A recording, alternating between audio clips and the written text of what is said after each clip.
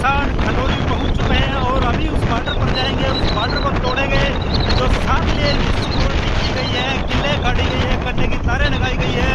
तो ये पंजाब के झोटे अपने सूबे से निकल चुके हैं और खनौरी फिलहाल पहुंचे हैं। खनौरी की लाइव तस्वीरें टोल प्लाजा से अभी निकले हैं, वो लाइव तस्वीरें हम आपको दिखा रहे हैं। और पूरे पंजाब हरियाणा की मीडिया भी यहाँ पर पहुंची है। तो कितनी संख्या में जो है किसान यहाँ अपने ट्रैक्टर ट्राली और गाड़ियों से यहाँ पर पहुंचे हैं। पुलिस का चप्पे चप्पे पर पहरा है। इस प्रकार से उस हरियाणा पंजाब का जो बॉर्डर, जो 7 लेयर की सिक्योरिटी जहाँ पर की गई है, किस प्रकार से उस बॉर्डर को तोड़ा जाएगा, कैसे उसको पार किया जाएगा। तो किसानों के जो है हौसले बुलंद हैं और पहले 13 महीने के संघर्ष के बाद दोबारा फिर ये संघर्ष करने की जरूरत पड़ी है। और अभी जो है ट्रैक्टरों से पंजाब के छोटे बुजुर्ग जो है फतेह बुलाते हुए, वाहिगुरु जी की फतेह बुलाते हुए सभी के सभी जो है ट्रैक्टर ट्रालियों से निकल चुके हैं। काफी गाड़ियों से भी जो है किसान आ रहे हैं। तो लाइव तस्वीरें हम आपको पंजाब से, खनौरी से लाइव तस्वीरें हम आपको दिखा रहे हैं।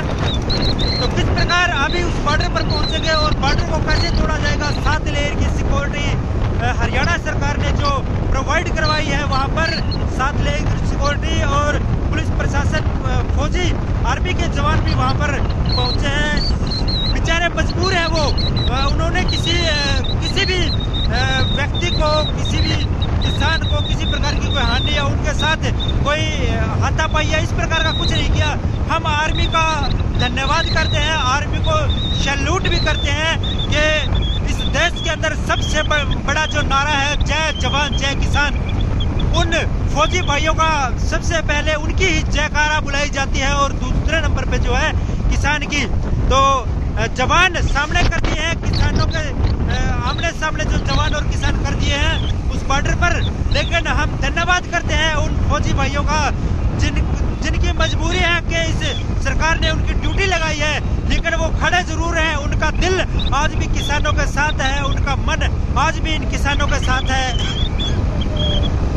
तो किस प्रकार जो है उस बॉर्डर को पार किया जाएगा। ये भाखड़ा है, भाखड़ा पार कर दी है अभी और हमारे से काफी आगे जो है किसानों का जत्था जा रहा है, पहुंच चुका है। हम क्योंकि हम बॉर्डर पर जो टोल टैक्स था वहां पर वीडियो बना रहे थे, वहां पर इंतजार किया गया था। जो जत्था आ रहा था पंजाब से, वहां पर इंतजार किया गया था और वहां आते ही जो एक जत्था वहां पर इंतजार कर रहा था, वो उनके साथ मिलके, और अभी आप देख सकते हैं लाइव तस्वीरों में कि वो जत्था अभी खनौरी पहुंच चुका है और बड़ी तैयारी के साथ जो है पंजाब का जत्था, जो किसान जत्थेदार है, बड़ी तैयारी के साथ जो है पंजाब से निकले हैं। वाहिगुरु का जयकारा बुलाकर, फतेह बुलाते हुए आप देख सकते हैं कि किस प्रकार किसान अपनी तैयारी के साथ उस बॉर्डर पर चंद ही मिनटों में उस बॉर्डर पर पहुंच जाएंगे और किस प्रकार उस बॉर्डर पर फतेह बुलाई जाएगी, जयकारे के साथ उस बॉर्डर पर फतेह भी बुलाई जाएगी। वो बॉर्डर पार किया जाएगा। लोग स्वागत कर रहे हैं और इनका इंतजार भी कर रहे हैं कि कब हमारे जो बड़ा भाई हमारा पंजाब जो किसान है वो कब बॉर्डर पर पहुंचे और उनके साथ मिलकर के हरियाणा के किसान है, जो हरियाणा के नौजवान है, कल से इंतजार कर रहे हैं। क्योंकि रात को लंबी मीटिंग चली थी, उस मीटिंग में किसी प्रकार का कोई समाधान नहीं निकला। तो जो किसान है वो जो इन्होंने कॉल दी गई थी कि हम 13 तारीख को दिल्ली कूच करेंगे, तो पंजाब से निकल चुके हैं। फिलहाल हरियाणा बॉर्डर है, जो उस बॉर्डर को पार करेंगे। वो लाइव तस्वीरें हम आपको दिखाएंगे किस प्रकार वो बॉर्डर पार किया जाएगा। तो जुड़े रहिए हमारे जस्सी मीडिया ग्रुप के साथ और वीडियो को ज्यादा से ज्यादा शेयर जरूर करिए।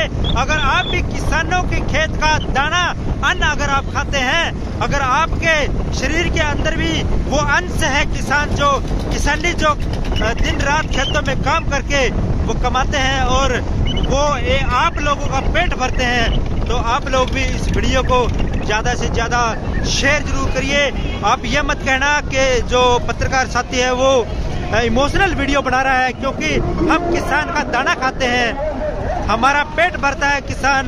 तो आपका फर्ज है कि आप भी इस वीडियो को शेयर जरूर कर दीजिए। लगातार लाइव तस्वीरें हम आपको दिखा रहे हैं किस प्रकार जो है जत्थेदार अपने जत्थे लेकर के कितने ट्रैक्टर ट्रालियों में भर करके फतेह बुलाते हुए आज जो है हरियाणा का बॉर्डर पार किया जाएगा। 7 लेयर की सिक्योरिटी अभी देखी जाएगी, किस प्रकार से जो है वो 7 लेयर की सिक्योरिटी कैसे तोड़ी जाएगी। तो जगह जगह पर किसानों का स्वागत किया जाता है। पंजाब के जो किसान हैं, जो फिलहाल यहाँ किसानी को भी संभालना है, खेती को भी संभालना है, वो यहाँ पर फतेह बुलाते हुए इनका स्वागत भी कर रहे हैं और इनको आगे जाने के लिए भी बोल रहे हैं कि आप फतेह करके आइए। और देख सकते हैं बुजुर्ग, बापू, नौजवान सभी जो है फतेह बुलाने के लिए निकल चुके हैं। दिल्ली फतेह करेंगे। वो कानून जो कानून की हामी भर के सरकार ने नहीं लागू किए, उनको दोबारा से लागू करवाने के लिए पंजाब के किसान हैं जो अपने सूबे से निकल चुके हैं। और जो जत्थेदार अपने अपने जत्थे लेकर के अपने ट्रैक्टर ट्रालियों में गाड़ियों से निकल चुके हैं। और अभी जो हरियाणा पंजाब बॉर्डर है, उस बॉर्डर पर वहां की लाइव तस्वीरें हम आपको दिखाएंगे। तब तक के लिए हमारे चैनल से जुड़े रहिए और वीडियो को ज्यादा से ज्यादा शेयर जरूर करिए।